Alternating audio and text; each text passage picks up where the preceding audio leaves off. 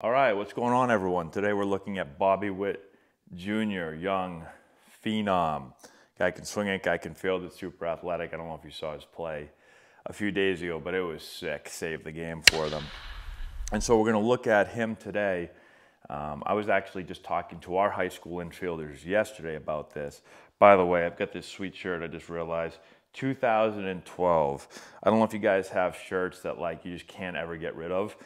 It's not so much that I think it's a cool shirt with spring training and Grapefruit League and all that. It's just like super comfortable. I've had this now for 10 years and I'll probably have it for another 10 more, okay? So anyways, so Bobby Witt Jr.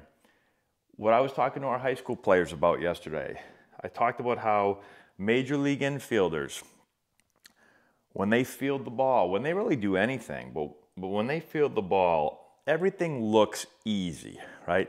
They make the routine play routinely. And everyone says, wow, look at their ability to slow the game down. Look how easy they make everything look, right? And so I think that's a huge key to fielding. Why are they able to do that? Well, one, they have experience, right? They've got a ton of reps, even though he's really, really young. They have a ton of reps, okay? But through those reps, what do you learn? You learn the most efficient way to move your body to field each ball, right? And so that is key. And we talk a ton when we talk about fielding mechanics, right? There are things that you need to do as a fielder that are going to put your body in the best possible position to make the game not only look easy, but be easy, right? It gives you the ability to successfully field the baseball. So just like hitting, we talk about how important barrel path is, right? My ability to get the barrel on plane with the pitch behind the ball so I give myself a better opportunity to be consistent. It's the same thing with fielding. Now, the only difference with fielding is that everybody, right, you can find a hitting coach on every street corner. Like I can probably go next door to my neighbor's house and he's probably a hitting coach, and probably 2 doors down is a hitting coach. Everybody coaches hitting. Very few people coach fielding. But fielding is no different than hitting. There's certain mechanics you have to be able to use that are going to help you be successful.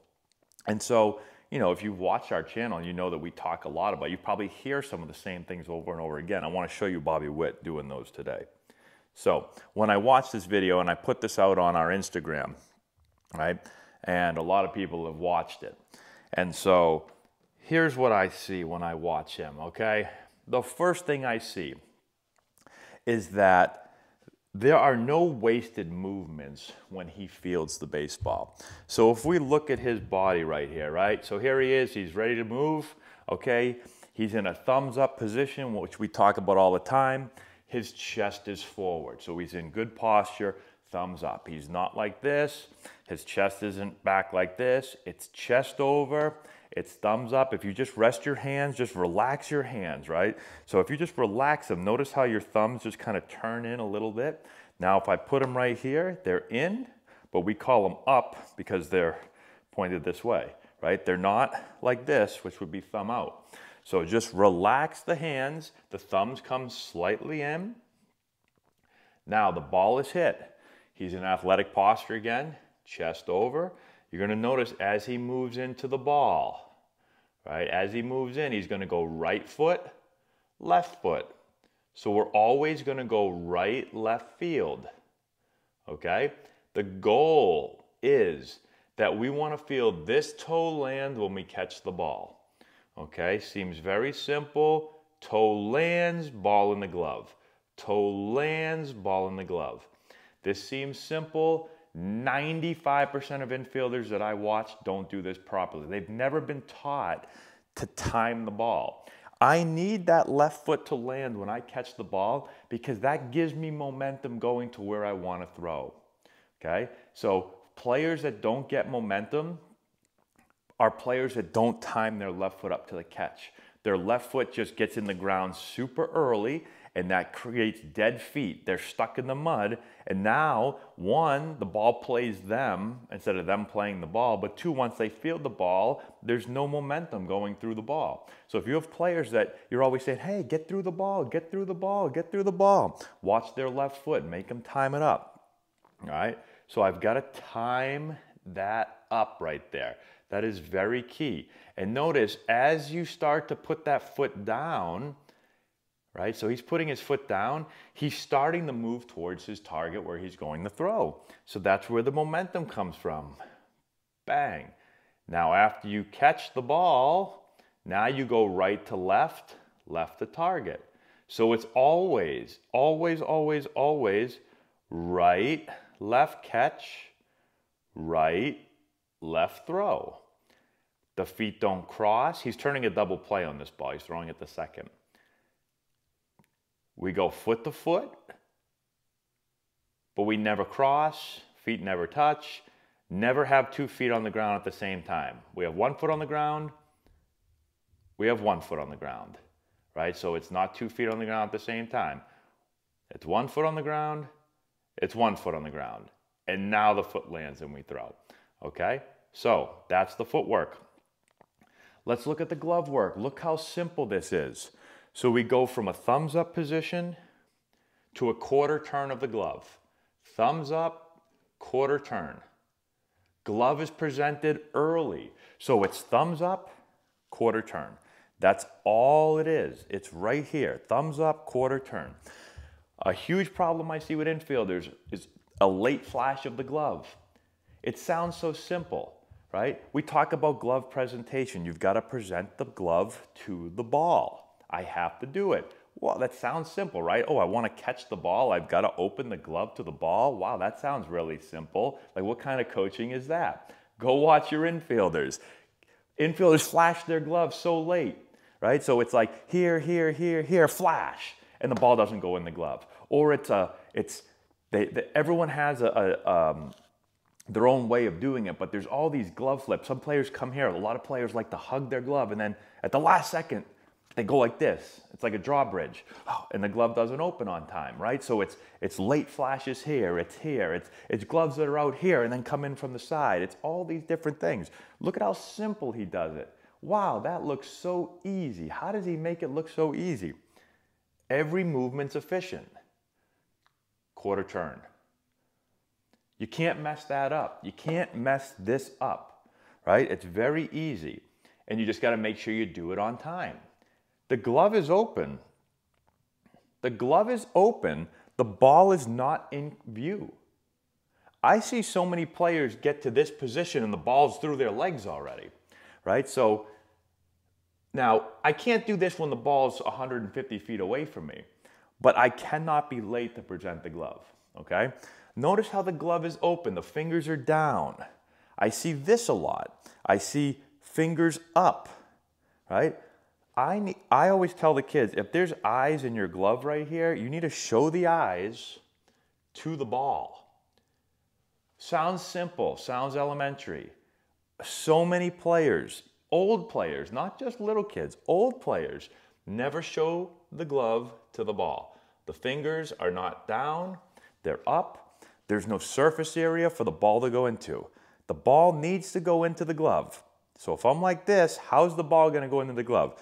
Those players get hit with a lot of balls here. They get hit with a lot of balls here. The ball bounces out. I go from here to here. Now I give the ball some place to go.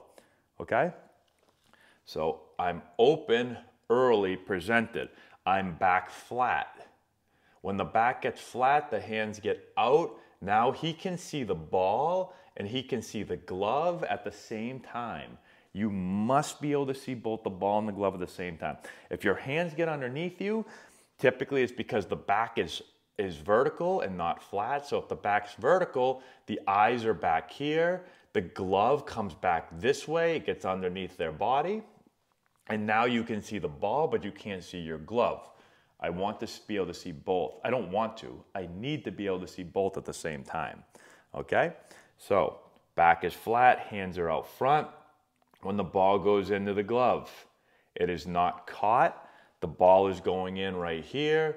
The bare hand, we talk about being just off center, so not 12 and 6, but just off center. This hand, I call it the control hand, you call it the bare hand, whatever you want to call it, it's going to trap the ball. The glove never closes, right? The glove isn't closing. He's not catching it and going in with his hand, take it out. It's a deflection. It's a deflection above the fingers. I deflect above the fingers. As I'm receiving the ball now, I bring the ball to the middle.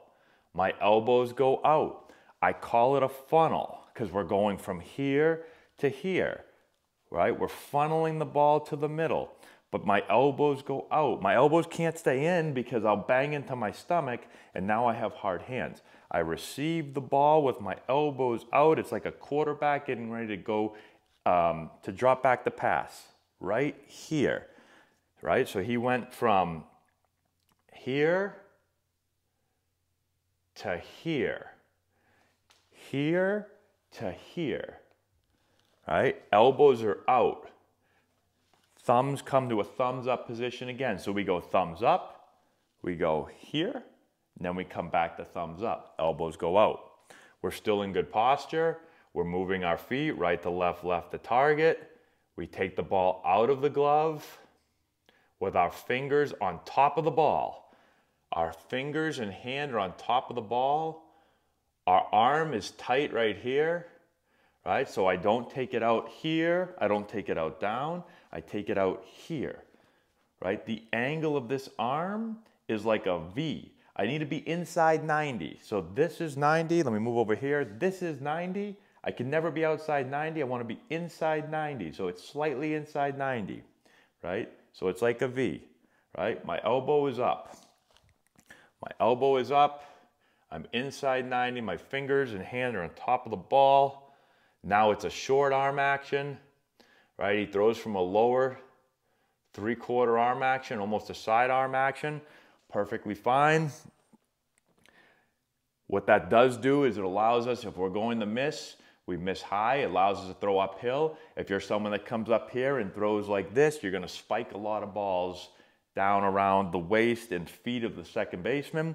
If I miss uphill. All right, so I miss up. So I'm always throwing uphill. I stay on my legs, I throw uphill. He throws and he follows. Okay? So think about that. Now he does that naturally right now. He might have been coached it, he might not have been. I have no idea what his training has been. His dad played in the big leagues. I know he was a pitcher. I don't know if he's an infield guy. I don't know if he's had great infield coaching. I have no idea. Some players get really good coaching and they learn this stuff. Some players field 100 million ground balls and their body learns the best way to field the ball, right? It's like survival of the fittest. The best players get to the big leagues. All right, so sometimes athletic ability obviously helps with that. He's very athletic and he's gifted.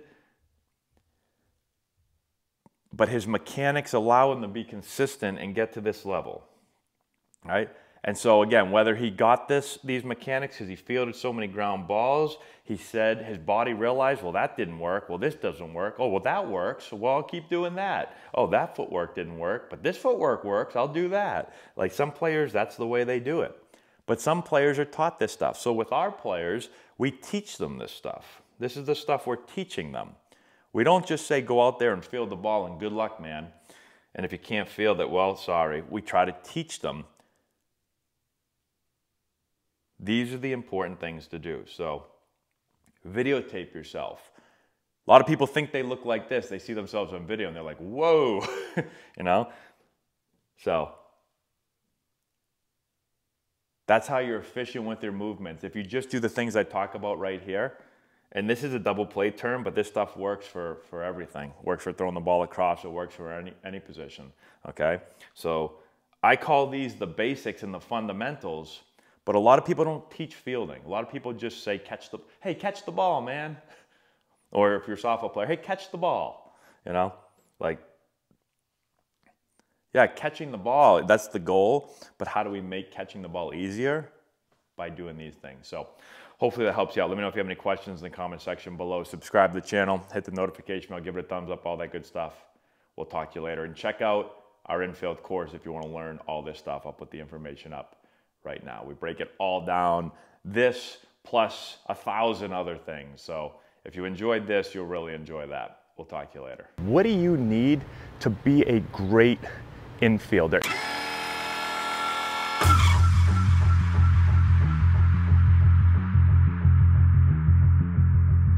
Okay, let's talk about the mental game, because this is such an important part of fielding, and a lot of people don't talk about this. If a hitter hits a ball 90 plus miles an hour, the ball's gonna travel about 90 feet in a half a second.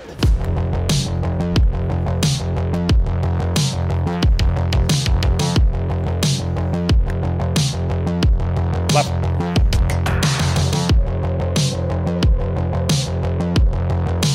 When I catch where my left foot lands, I get to the right, I brace, I go. So I'm gonna bring the ball here as my right foot starts to go to my left.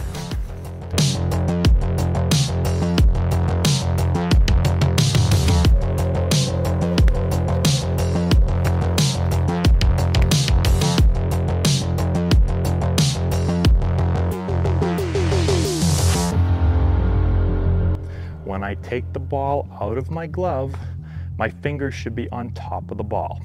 I don't take it out like this. I don't take it out like this. I'm on top of the ball right here. But it's not just about fielding the ball again, it's about fielding the ball properly every single time.